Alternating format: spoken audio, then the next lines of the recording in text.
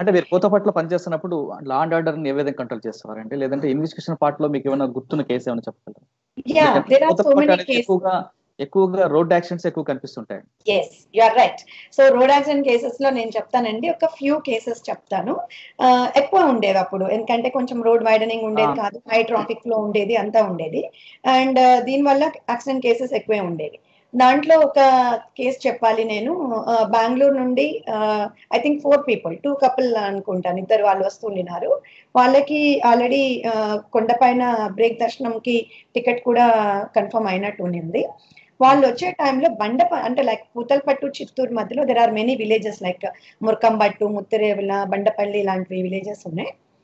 అందులో బండపల్లి విలేజ్ దగ్గర ఒక బాయ్ రోడ్ క్రాస్ చేస్తున్నప్పుడు వీళ్ళు హిట్ ఇచ్చినప్పుడు బాయ్ కి హెడ్ ఇంజురీ అయ్యింది.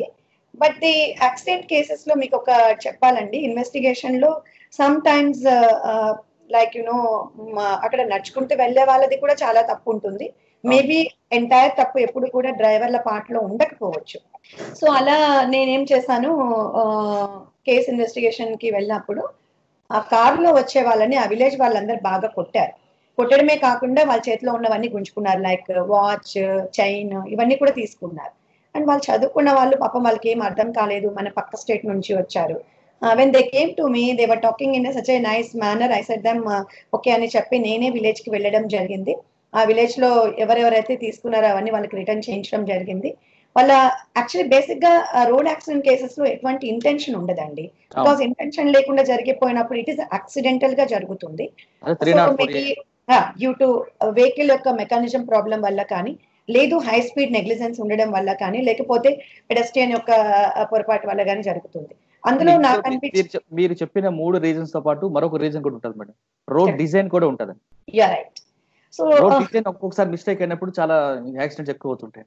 ఎస్, అదంతా చాలా కర్వ్స్ ఉండేవి ఆ ఏరియాలో. ఐ థింక్ ఇప్పుడు వైడనింగ్ చేస్తున్న దాంట్లో స్ట్రెయిట్ చేస్తున్నారు. కొత్త వాళ్ళకి పెద్దగా తెలిసేది కాదు ఆ రోడ్ ఇలా ఉంటుంది అని చెప్పి. సో అప్పుడు నేను వాళ్ళతో మాట్లాడిన తర్వాత పాపం దేవర్ యాక్చువల్లీ పానిక్ ఫస్ట్. తర్వాత కొంచెం మంచిగా మాట్లాడితే దే టోల్ అబౌట్ దేర్ దర్శనం. నాకు బాధ అనిపించింది, ఎందుకంటే మనము వీఆర్ అట్లా చేయకూడదు. మేబీ ఇన్వెస్టిగేటింగ్ ఆఫీసర్ అయినా వీ నీడ్ వాట్ వాళ్ళ అరెస్ట్ చేయాలి. అప్పట్లో ఈ 41A కూడా లేదండి. సో అప్పుడు నేను వాళ్ళని ఏం చేశాను అంటే, వాళ్ళ ఒరిజినల్ రికార్డ్స్ అన్ని కార్వి సీజ్ చేసుకున్నాను. అండ్ కార్ని ఎలాగో ఇవ్వము, ఇట్ ఈస్ హెడ్ ఇంజురీ కాబట్టి సీరియస్ గా ఉంటుంది అని చెప్పి నేను వాళ్ళకి సజెస్ట్ చేయడం జరిగింది. రేపు మార్నింగ్ మీ దర్శనం కదా, రేపు మార్నింగ్ దర్శనం చేసుకుని బై ఆఫ్టర్నూన్కి వచ్చేయండి అని చెప్పి నేను వాళ్ళని పంపించేస్తాను. ఆ రికార్డ్స్ అన్ని పెట్టుకున్నా. ఇదంతా కూడా సీనియర్ ఆఫీసర్స్ కి ఇన్ఫార్మ్ చేస్తాను అనుకోండి. అందులో వాళ్ళు దర్శనం అయిపోయిన తర్వాత నా దగ్గరికి వచ్చారు. They were so happy. నిజంగా మేడం మీరు ఇంత చేస్తారని మేము అనుకోలేదు అని చెప్పి మాటల్లో చెప్పలేని ఆనందం అండి అది. అలాంటిది వాళ్ళు మళ్ళీ మర్చిపోలేదు. నేను అక్కడ నుంచి ట్రాన్స్ఫర్ అయిపోయిన తర్వాత మేబీ ఆఫ్టర్ 2 years తర్వాత they what a dinner set తీసుకొచ్చి మా స్టేషన్ లో ఇచ్చి వెళ్ళారు. అప్పటికి నాకు మ్యారేజ్ అయిపోయి నేను సచివేడ్ లో వర్క్ చేస్తున్నాను. సో ఇలాంటిది చాలా ఉన్నాయి. లైక్ రోడ్ యాక్సిడెంట్స్ ఒక ఎగ్జాంపుల్ చెప్పారు. అదే విధంగా లా అండ్ ఆర్డర్ కంట్రోల్ చేయడంలో పూతలపట్టులో మీరు రోడ్ యాక్సిడెంట్స్ ఏ విధంగా ఉన్నాయో ఈ రౌడిజం కూడా అదంతా స్థాయిలో కనిపిస్తుంటారు. ఎస్ అండి, రంగంపేట అని ఒక ప్లేస్ ఉంది. ఇప్పుడు మాకు రేణిగుంట పోలీస్ స్టేషన్ లో ఈ రమణవాల సర్కిల్ లాగా ఉంటుంది. అక్కడ అన్ని పెట్టి షాప్స్ రోడ్డుకే ఉంటాయి. అక్కడ చాలా లైక్ ఇల్లీగల్ థింగ్స్ ఎక్కువ జరుగుతూ ఉంటాయి డ్యూరింగ్ ద నైట్ టైమ్.